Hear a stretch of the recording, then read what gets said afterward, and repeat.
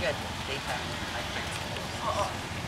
So, the blessing is pop? Okay. Before we, Shannon?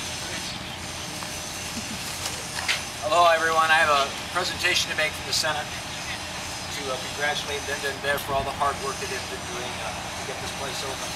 I live just down the street, so it just means I get to walk down here instead of having to get into my car. As a kid, you don't know this, but actually, 1958, I was about 10. I was at, my father was a tech sergeant in the Air Force. We were at Eglin Air Force Base, Florida. And my dad instilled in me some values that I will never forget. It was that if you wanted candy money, you had to go work for it. So my first job was at the Eglin Air Force Base bowling alley as a pin setter. Now, for those of you guys that are under 50, you don't know what a pin setter is. Before they had automatic pin setters, they had pin boys. Pin boy sat on a little shelf behind. I see some people smiling, yeah?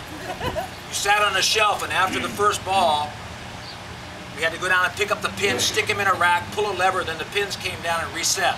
So it was kind of a dangerous job. And back then, a line of bowling was 25 cents, and the pin boy got 10 cents of every quarter. So anyway, I have a closeness to bowling as a sport. But on behalf of the State Senate, 25th Legislature of Hawaii, we hereby honor and congratulate Beverly Brennan and Linda Painter upon the grand opening of the Barbers Bowling Center.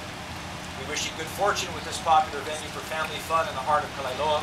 May you have many years of success and an endless number of strikes to keep your customers smiling and coming back. Aloha.